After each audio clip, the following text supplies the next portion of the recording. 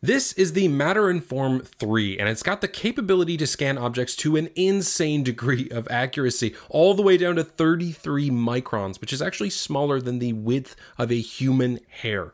You put the object on a turntable, fire up the scanner, dial in your settings, hit scan, and then boom, you've got a fully workable 3D scan for use with 3D printing, CNCing, and lots of other creative applications. That's the massively simplified workflow anyway. There's lots more that goes into getting a perfect 3D scan, which we'll get into, but let's talk about why you'd want to do this first. I like making stuff. One of my favorite things to do is design and build parts for my vehicles. I have a 35-year-old Miata in my garage, and some parts can be a little hard to find for it or just plain expensive. So I build them. I needed a switch the other day to control an aftermarket accessory, so I pulled out the factory blanking plate in the car and scanned it with the MAF 3. Because it's so accurate, I can use it as a perfect reference for modeling a new flat blanking plate with a hole in the center for a rocker switch that I had lying around. It came out perfectly on the first try. I didn't have to painstakingly measure every dimension with a set of digital calipers like I normally do for this sort of thing.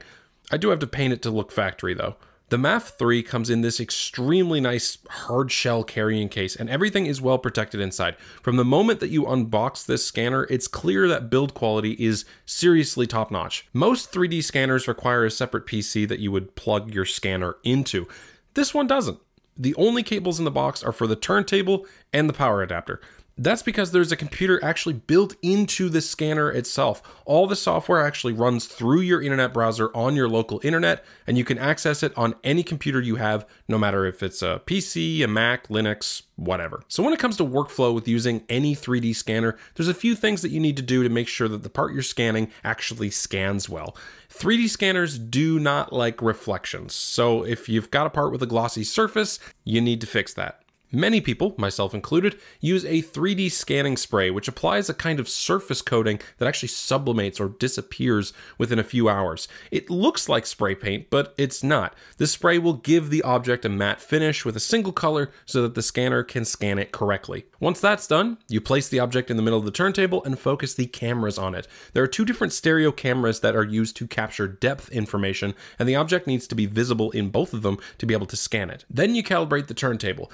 They include this little calibration card that you put onto the turntable. The table will spin left and right and self-calibrate so that the scanner knows exactly where the turntable is in relation to itself. Then you put your object back onto the turntable and dial in your lighting settings. You want to make sure that no part of the model is highlighted in red. That means that your cameras are overexposed and the scanner won't be able to capture the information correctly.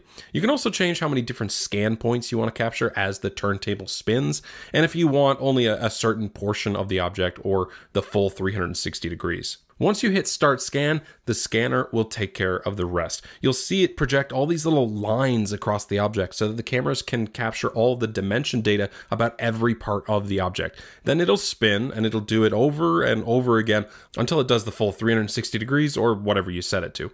From there, the scanner will stitch together all of the individual scans and present you with your 3D image. For some objects, all you might need to do is a single scan, but to really get the most accurate and complete scans, you'll need to do this a couple of times. Scan once when the object is right side up, and again when it's upside down, for example.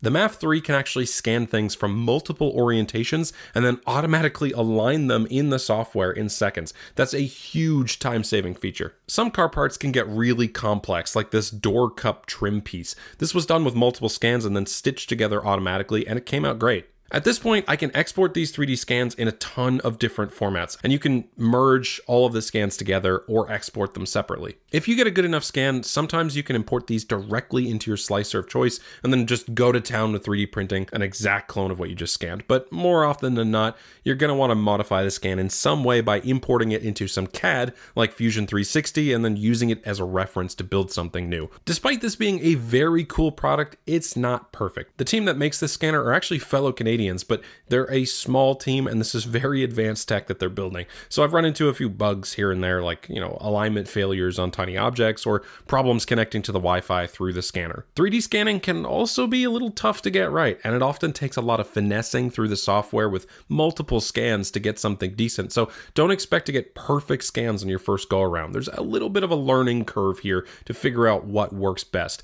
Luckily, the software has some tutorials that are built right in, and the Matter Inform team are very responsive to help out when things don't go your way.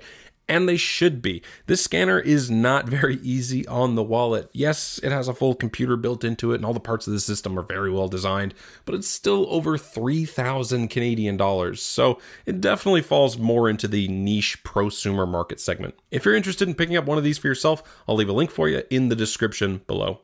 Hope you liked the video, thanks for watching, and as always, have a great day.